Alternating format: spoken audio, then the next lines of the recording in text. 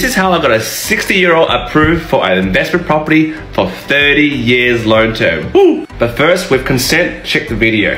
Hello, Con. Hey, Comfort, how are you? Yeah, thank you. I just got key because I didn't hear before you're ringing yet. Oh, you got the keys. So yeah, I just want to let you know that your loan has settled. You're picking up the keys. Yeah, this is come to 5 o'clock, yes. Yeah, so it's a good result, man. You know, your second property and, you know, you're nearly 60. Thank you for great help. Yeah, you helped me a lot.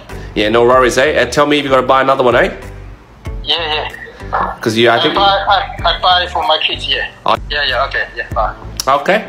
Thank you. No worries. Have a good night. Thank you. As you can see, client is very happy with my service. This client actually came to me through TikTok, and he went through many brokers, many bankers, but obviously, like most of you who've been through my videos before contacting me for my services, he knows I'm a very outside the box, solution-based broker. Inside, outside, whatever the funders are, I'll get him the solution. I just got a message from him at 5:48 p.m. Thanks, Queen. I just got the key. Thanks again. So let's go behind the scenes and break down this purchase. So let's hit the loan structuring. The client is purchasing an investment property. This is his second property.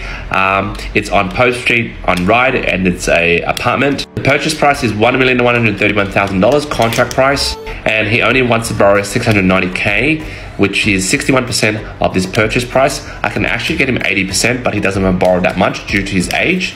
And settlement was today. So over here is the contract. This is the property. It was a 6-week settlement, 42 days. The purchase price was $1,131,000. He paid $113,000 for his 10% deposit, and he purchased this on the 12th of October 2022. So as you can see from the timeline, he purchased this about a month ago, and he actually had a approval with a banker. Now, he knew he was 60 years old. He did his due diligence. He got a pre-approval before with the banker. But then when he went to convert the pre-approval, the banker was like, oh, sorry, we can't get you the loan anymore. Two things that reneged him on the loan. Basically, he was 59, and then he turned 60 upon the day that he purchased that property. And also the banker was junior.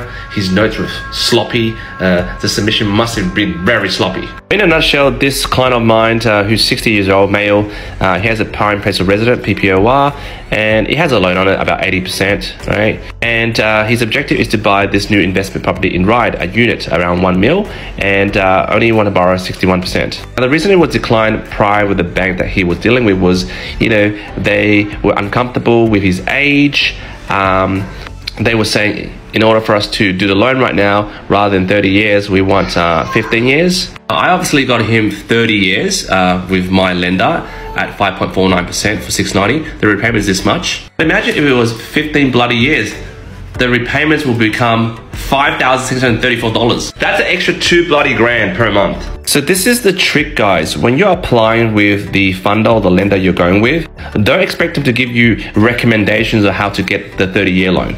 So I had to write them an exit letter, and I'll show you it right now. Working with his financial planner and his accountant, the exit letter looks like this, which stipulates how he will be paying down the loan when he hits 78, when he plans to retire. The reason the bank wants an exit strategy is because, you know, he's 60 years old. If he applies for a 30-year loan term, he'll be bloody 90. Obviously, he's not going to be working until 90. He'll probably be dead by then. So the bank wants to know, well, what is he got to do to achieve a 30-year loan and give them a nice way for the bank to accept that he can pay down a loan in, like, for example, 15 years, but without having 15 years loan term over his head. So the strategy that he'll do that I discussed with his financial planner and accountant was that he can downsize his house and basically live in a smaller place. And obviously we listed where the address will be and how would that look. And with the sale of his PPOR, how that can pay down the new Ryde investment loan. And it will also said in even tough times, he can also sell this unit